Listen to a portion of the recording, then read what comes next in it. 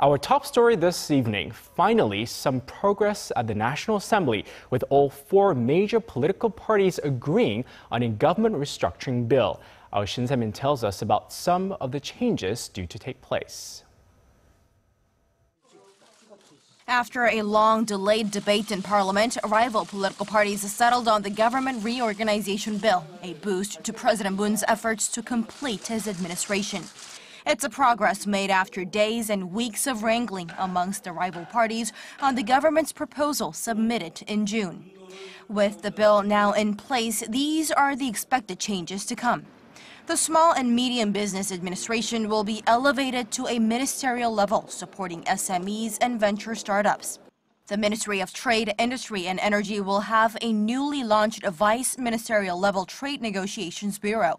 And the Ministry of Science, ICT and Future Planning will be given a new name, roughly translated to the Ministry of Science, Technology and ICT.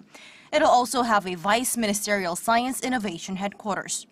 As previously proposed, the Ministry of Public Safety and Security will now be dissolved, and the Coast Guard and the Fire Service currently under that ministry will become separate independent bodies. The Vice-Ministerial Chief of the Patriots and Veterans Affairs Ministry will be boosted to a minister-level position, and the Presidential Security Office will be reformed into a vice-ministerial group. Shin Se-min, Arirang News.